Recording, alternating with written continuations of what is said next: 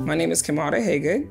I'm a bus operator, and I've been at the T for 10 years. First of all, being a woman driver is ill because a lot of bus drivers are men. So I like being a bus. I like being able to drive the bus and, with skills and safety, of course. The most fun thing for me is the customer service part of being a bus driver. I love people. I'm a people person. The good morning, the thank you driver. You never know when somebody gets on your bus what they're going through. They're nervous and they don't know everything about the T or the area, and you answer them. That's a relief for them, and that's important. And just that good morning can change their day. That's the customer service that the T teaches us. We're committed to actually moving the city safely. That is a very, very, very hard commitment, but we do it, So I just want passengers to understand that, yeah, we are people too. It's just like a big family. We actually are. You wouldn't think so, but we are. We're a big family. We joke around, we talk about the job. We have a lot of fun with each other because sometimes you have to unwind, you have to unwind with your job because, driving a bus can be very stressful at times. You have to watch out for the vehicles. You have to watch out for the pedestrians. You have to watch out for the bikers. When I interact with